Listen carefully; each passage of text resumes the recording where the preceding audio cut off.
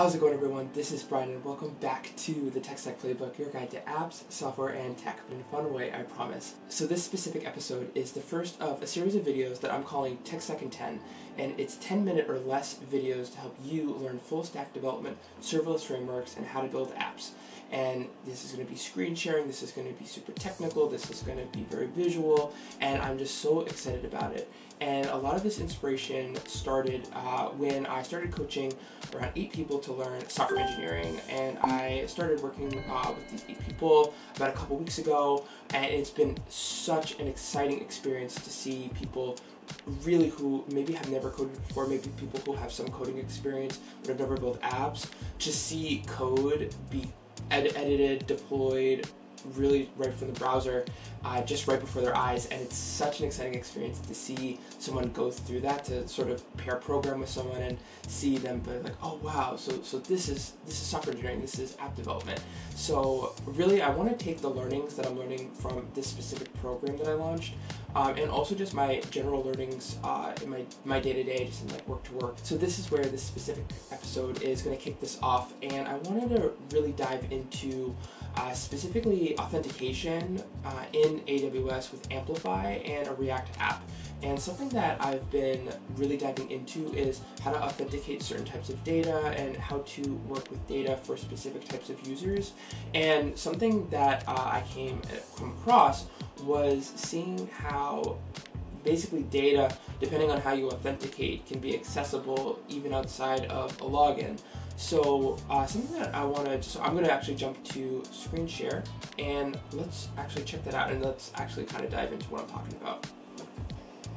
Alright, so hopefully you can see my screen, and what we are looking at right now is a to-do app, and believe it or not, it lists our to-dos. So basically what we are doing is using AWS AppSync to provision a GraphQL API for us. This is going to let us send data to the cloud and also fetch that data back into our application.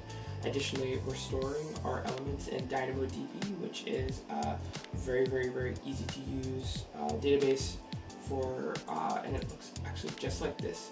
So when we have items in a database like DynamoDB, each has a unique identification number, and then we provision a certain type, and we can add a number of different properties related to it. Also, something that's really great is you can see the elements related to individual users. So we'll see that this is user 1, and we'll see that this is user 2. So sort of it mixes in based upon what is entered in it. You have the create times, and you're able to see all of the items, and each item has an individual identification number. So what we're going to be looking at today is just some authentication practices that I've come across and wanted to walk through. And it comes up with AmplifyAuthenticator. So if you look at the documentation, see that withAuthenticator is a higher order component that wraps AmplifyAuthenticator. So I was actually thinking about sort of the code that we take for granted. So when we are working with an Amplify application, there's often this export default withAuthenticator, and then you call app. So basically you're going to wrap your whole application into this withAuthenticator module, and it's going to make you have to log in before you can access it. So obviously we are logged in, but let me just show you what that means. So when you're signed out, and let's refresh the page, we can't access anything in this app until we're logged in. So I'm going to log in with our first account, and we see that this is username, and then we'll sign in. Great. So we're logged in, and we're able to see all of the to-dos related to our application. Now let's sign out and log into our account number 2. So I'll do that right now. I'm going to sign in. And now do you see how there's only 2 to-dos as opposed to 8? So we are now in our specific account number 2, and the way that we provisioned our GraphQL API is for authentication, so only the users who created their own to-dos can see their own to-dos. So if I create to-dos in my application, you wouldn't be able to see them, but if you created to-dos in your account, I wouldn't be able to see them in the application. So it's a really great way to use an API to provision access to resources and information that we stored in DynamoDB. So again, this is the full table, and we'll see username 1 with this unique item. But then for this one, username 2, and it has to do. So it's the same table, it's the same information, but only I can see information if I'm logged into user 1 or user 2, and vice versa. So something that I wanted to walk through that I found out, which was kind of interesting. So again, and I'm just going to sign out really quickly again, just so you guys can see what I'm talking about. So we sign into user 1, and we have these 8 to-dos. I sign out, and we go into user 2, sign in, and we only have 2 to-dos. This is great. Okay, this is working. Now, what happens when we play around with this a little bit? So something that I was actually looking at was AmplifyAuthenticator just as this module, not withAuthenticator, but just AmplifyAuthenticator. So what we're going to do, just to show this as a demo, so I'm going to comment that out, and I'm going to put just export default app. Now, I use React Fragment because I like wrapping the functional component with multiple divs inside. This is just I like it. It's just a really great way to have multiple divs. I sometimes it can sort of get confusing with like what's the overall div container. So React Fragment is just really great to be able to create like these subset sections, and you're able to create divs, I think, more easily just in terms of front end. So let's take this out for a second. And what I was experimenting with was taking out React Fragment, and I originally thought that you could just wrap AmplifyAuthenticator, and you're giving me some issues. Let's find out how to comment you out. There we go. And comment you out. Okay, great. So I'm going to save this, and what we're doing is basically just wrapping this app in AmplifyAuthenticator. So I thought that this would work seamlessly. So we were just logged into, and I'm actually going to give this a hard refresh just so that you can see what happens. So when we log in here, and we do pass.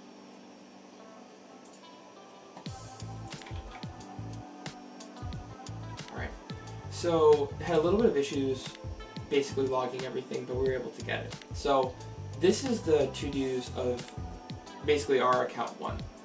Now I'm going to sign out, and I'm going to sign into username 2 and password number 2. Now, do you see how this is now calling all of the to-dos of the previous account we were just logged in? So account number 2 only has 2 to-dos in this list, but our account number 1 has 8. So this is not great. So what actually will end up happening is if you refresh it, it'll now know that this is account number 2. But something that was interesting was I thought wrapping an app in AmplifyAuthenticator would actually create kind of another version of withAuthenticator, but that's actually not the case.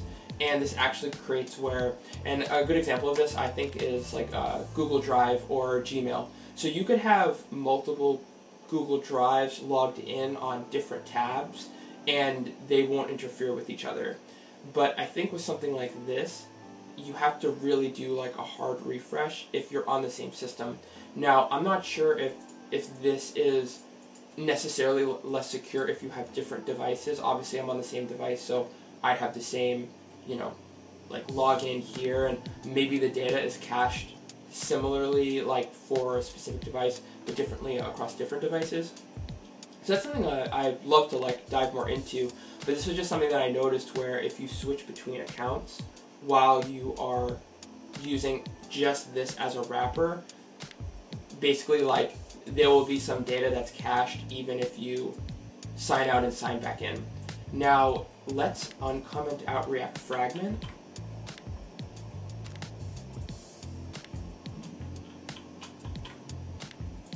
And I'm going to try adding this again.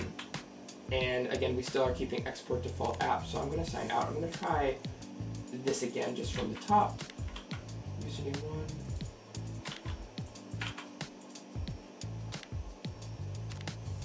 So it's still giving that issue. So I'm just going to verify that again. So let's sign out one more time, and just so that we can see if this really is catching. So we're definitely signed into account number when we have our 8 to-dos. I just signed out, and I'm going to put in the info of account number 2. And it's still giving that same issue. So we're going to definitely want to make sure that we don't use this as a practice. But thanks to withAuthenticator,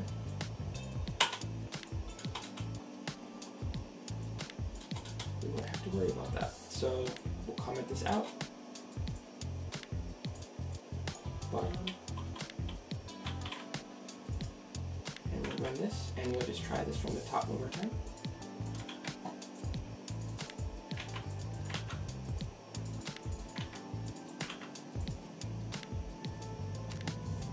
Alright, and we'll sign out.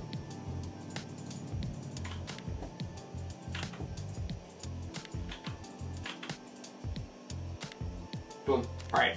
So this is a great practice for how to use withAuthenticator, and just make sure that you kind of follow similar practices like this to make sure that you keep your data provisioned properly and accessible to the users that want it.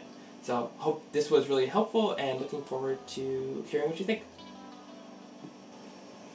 Alright, so I hope you got a lot of value out of this. I learned a lot from explaining this and talking through this with myself of just provisioning data and access to individual users. So let me know in the comments what you thought. I'm also going to be blogging about this, so I'll include some notes and some sample copy of code there, and looking forward to seeing you on the next channel. Alright, thanks everyone. I will catch you next time. Bye!